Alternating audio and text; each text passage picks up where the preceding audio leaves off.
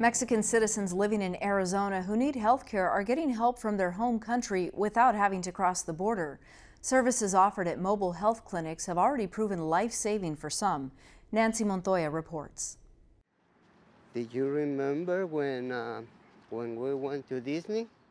Francisco and his wife Gabriela say every day is a miracle.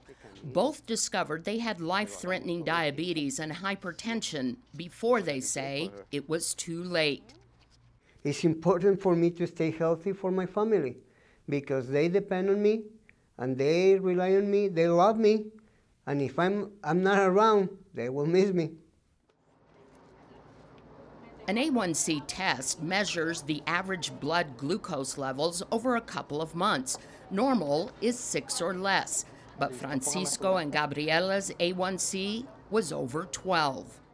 I knew that number is bad. It has to be 5 or 6 at most, and I started getting worried.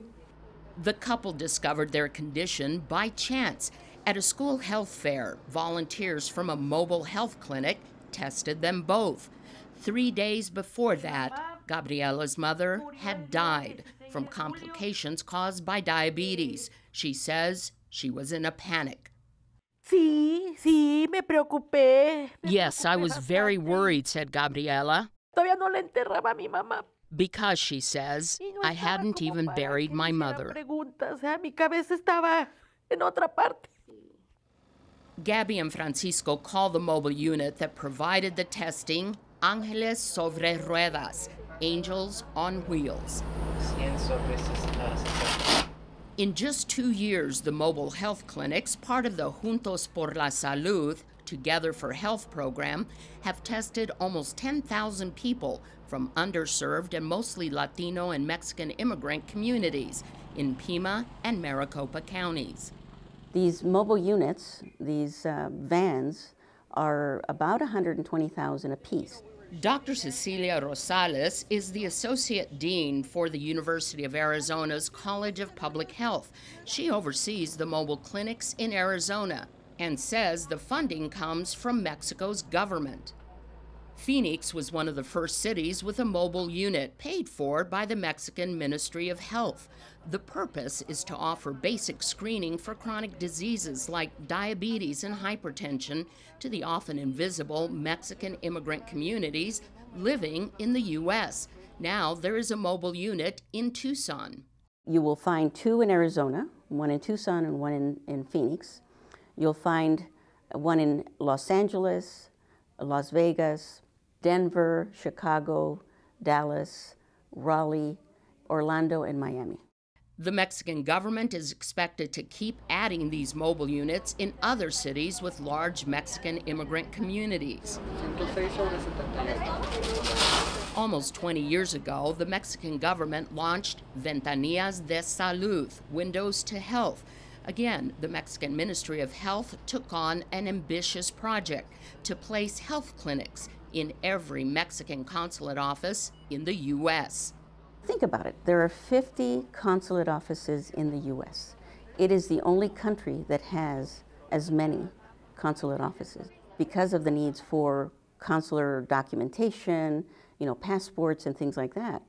And so why not also offer primary prevention services?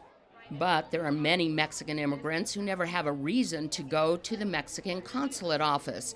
And for those fearing deportation who live under the radar, well, says Dr. Rosales, they have other priorities. You're too busy trying to make a living, trying to put food on the table. You're probably working 2 or 3 jobs. And so you really end up receiving medical services when it's really too late. So you end up at an emergency room. Pues sí, porque le entra uno el miedo. There is a fear that enters you, says Gabby. She adds, when you are here illegally, you can't do many things, and you are afraid to ask questions. Now, to serve the population, especially those with no legal documentation to be in the U.S., Dr. Rosales wrote a grant and received funding, again from the Mexican Ministry of Health. 2 years ago, the first and second phase of these mobile units launched. Dr. Rosales and her team go into the community to find the areas most in need. For example, in Phoenix, a mobile unit spent a Friday morning in the parking lot of Glen Downs Elementary School. This is a school with a high immigrant population. Vivian Nash is the principal. We are a school that's kinder through 8th grade. We have 750 students. We're 100% free and reduced lunch, and so we're a Title I school as well. I'm told that the median income for our families is $35,000. So this is one of the lower socioeconomic neighborhoods, and so healthcare is a concern, and just having access to proper healthcare, proper nutrition. So if we have any kind of partnership that can help us to bring those services into our families, we absolutely do that. Principal Nash says parents who arrive for health screenings are never asked about their citizenship status. Good thing, says Gabriela, because had that been a requirement, she and Francisco may have never received the information that they are convinced helped to save their lives.